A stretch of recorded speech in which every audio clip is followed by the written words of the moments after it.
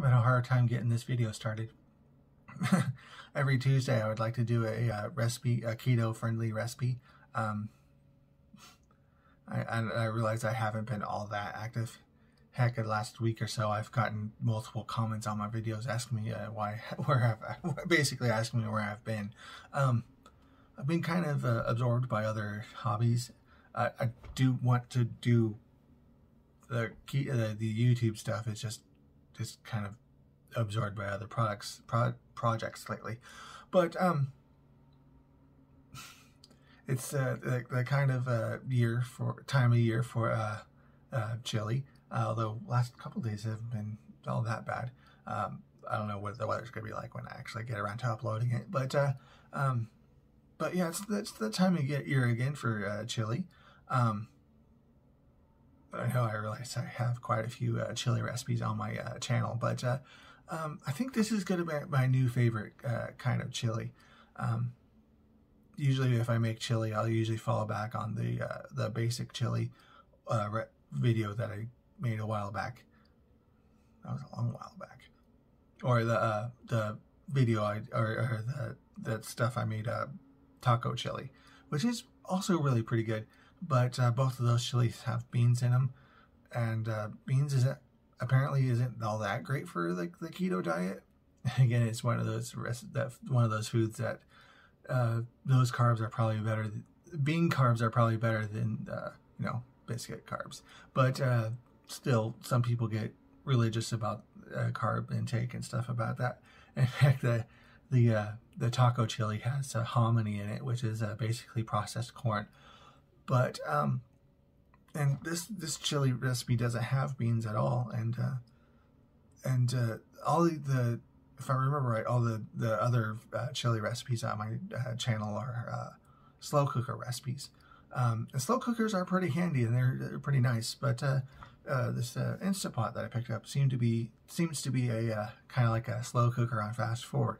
I don't know if that's 100% accurate, but it's so far pretty handy.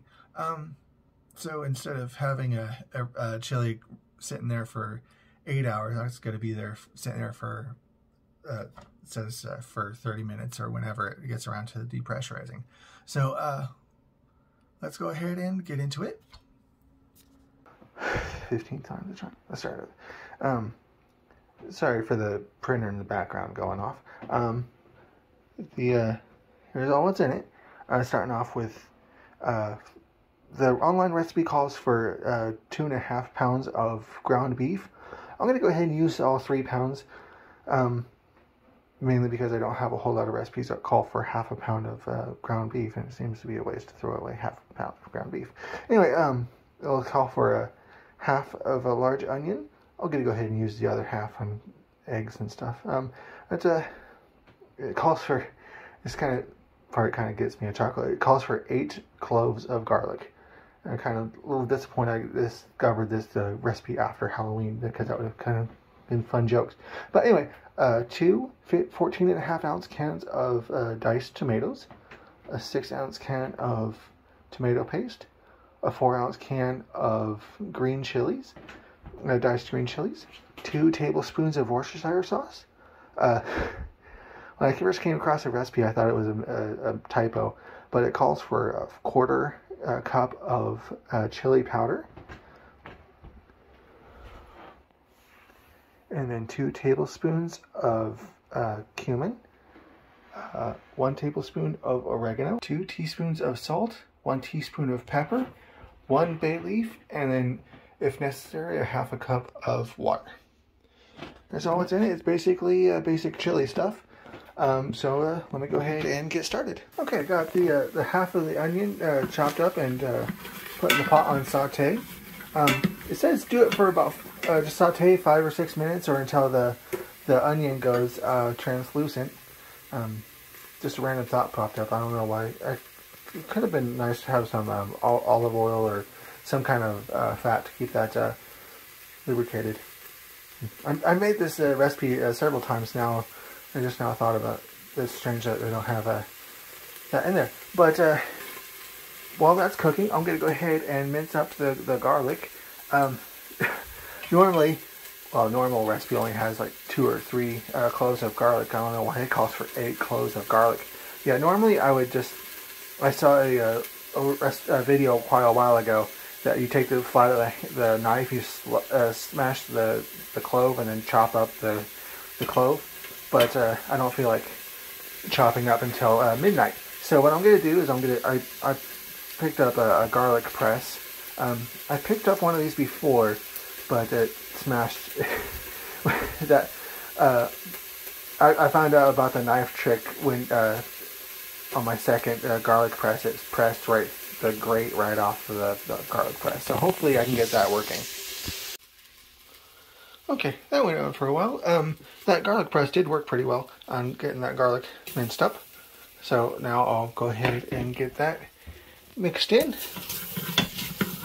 And I'll let that sit for about a minute. Okay, that's been about a minute now, so now I'll add in the ground beef. I'll just get the ground beef all mixed in. And it says let it cook for 7 or 8 minutes, or just until the meat is brown. So I'll let that do that thing. Alright. Good. The hamburger's done browning. Another one of those online recipes where it doesn't specify to drain it, but I'm going to go ahead and do so because, wow. Anyway, yeah, so I'll go ahead and drain it. So now I'll go ahead and add everything except for the bay leaf. So starting with the chili powder, cumin, oregano, salt and pepper,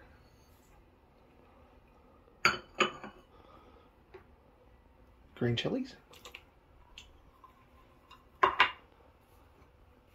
diced tomatoes, undrained, half a cup of water,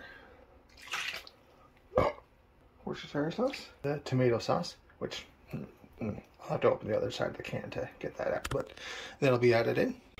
Okay, got the tomato sauce in there and everything all mixed up, so I'll get that all stirred up. Now that I got it all stirred up, I'll go ahead and add in the bay leaf. Stick the bay leaf right in there, and then I'll put the lid on. And then I'll put it to meat for 35 minutes. High pressure.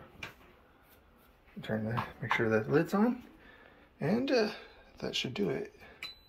There it goes. It'll get up to pressure, then sit for 35 minutes on high pressure. Okay, that timer timed out now. So now it gives you the option of using the quick release valve on there, or letting it decompress naturally. I'm going to go ahead and let it just decompress as it goes, because the great thing about chili is the longer it sits there, the more the flavors all get absorbed into everything. And I'm kind of curious, to see how long it takes to decompress. So I'll just let that sit for a while and see how it goes. Okay, it's been about half an hour. The pin fell down. I'll admit I poked it, but yeah. So now I'll go ahead and take off the lid. Yeah, it smells nice. Still has that bean chili smell. I wonder how much of that smell was actually the chili. I always thought that was the beans.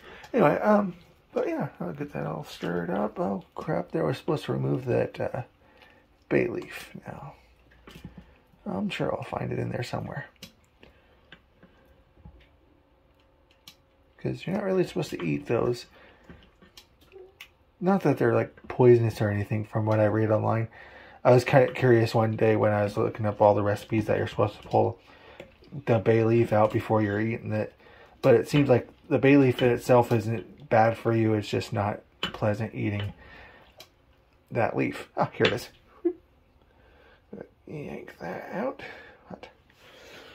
And I'll get that served up. Okay, there's it all dished out. The online recipe is, the recipe online said it would make 10 servings, but it looks like closer to 8 satisfying servings. So, I don't know if I just Just like bigger servings than the person who set up the recipe online. But yeah, the link in the description. But yeah, I'd say that's my new favorite chili recipe, because the slow cooker recipe calls for 8 hours on low, 4 hours on high. But this is closer to see about an hour, because it takes let's call it be decent, say about 20 minutes to set up, and then half an hour in the pressurized cooker. And then if you feel like it, you can just release it right then, or let it set for another half an hour. So 2 hours as opposed to 4 hours or 8 hours on. But yeah, this is my new favorite chili recipe. Setting up a new chili playlist. I don't know if I'm going to add to that at all. But anyway, thanks for watching. Like, favorite, subscribe, check out links in the description and all the good stuff. And have a nice day.